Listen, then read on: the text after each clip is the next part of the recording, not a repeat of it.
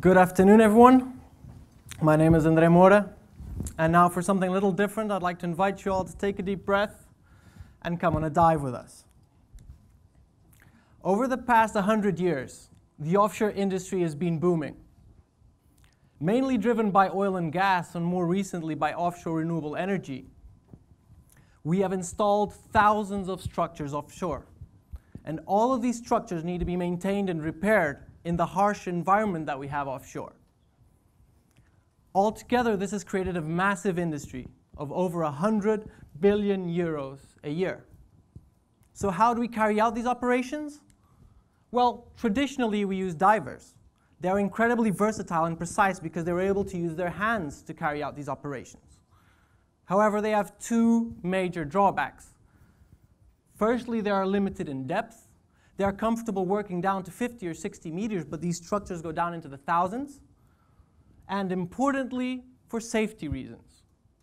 There are dozens of deaths, hundreds of incidents and accidents, and we now know that being a professional diver has long-term chronic issues. Consequently, the industry as a whole is moving away from divers. And countries such as Norway, which have a great deal of tradition working offshore, are trying to eliminate them completely. So what's the alternative to divers? Well, work-class ROVs. Essentially, these are very complex underwater robots. And this is what they look like. And they're actually very good at addressing the issues that they have with divers. They're incredibly safe to operate, and they go down to unlimited depths. However, they have their issues. They're not as precise or able to carry out exactly the same tasks, and they have incredibly complex and consequently expensive logistics to deploy. So what we can see is that there's a clear gap between the ability and depth at which divers operate and those that work-class ROVs operate at. Now, what I haven't told you yet is that there's an entirely different class of ROVs. This is what you traditionally call an inspection class ROV. And if it's a little larger, you'd call these general class ROVs. And why are they called this way? Because their main attribute is their ability to collect images. At best, they can have an operating arm with one function, which means that they're basically useless at doing anything that is complex. And this is where the Kraken comes in, because the Kraken is all about empowering small ROVs. It has three components. The first is a docking arm. This docking arm allows it to attach to the structure it's about to operate on. This gives it much more stability and consequently precision in the operation it's about to do. Secondly, a manipulator arm. This manipulator arm has 7 degrees of freedom, exactly the same as a human arm does. This makes the whole control much more intuitive. And lastly, a sleeve interface. This allows the operator, which is at the surface, to do the movements he wants to be replicated at the bottom of the sea with very high precision. Our goal is to make operating the Kraken as easy as moving your own arm. If we compare the Kraken to the work-class ROVs, we can see that we have huge gains in price, day rate, and operational costs.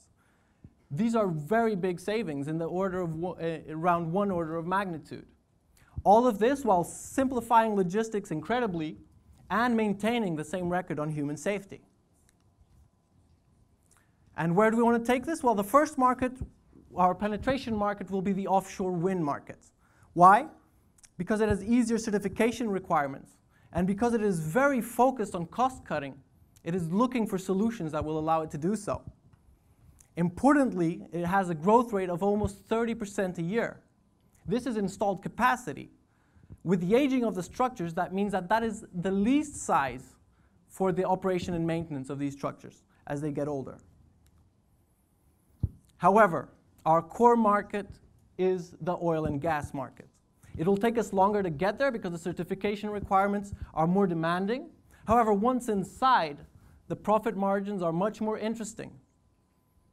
And to give you an idea, we're talking about an industry that between purchases and services is spending more than $3 billion in ROVs alone. And how are we going to get there? Our focus for the first 2 years will be in research and development as well as validation. At the end of those 2 years, we expect to make our first sale to the renewable energy sector. The next 2 years will be building on that experience and attaining the certification needed to enter the oil and gas. Further on, we hope to scale up the Kraken in order for it to be able to compete with other arms in the work class sector. And for this, we're looking for 450,000 euros of investment.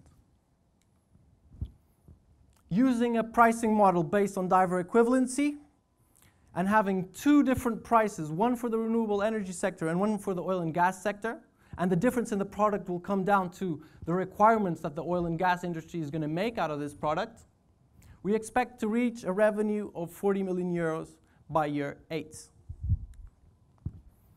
Our team is being led by Luís Gomes and Paulo Martins, and you can see that we have a very diverse team. 2 of us are pilots, and Pedro Pires has finished his PhD developing a mechanical arm to help do hip surgeries. So we have a lot of critical knowledge. Importantly, the Kraken has been very well received by key players in the industry. This reinforces our belief that we may have something that could be a game changer. So what I'd like to ask to you is, who would like to help us to release the Kraken? Thank you very much.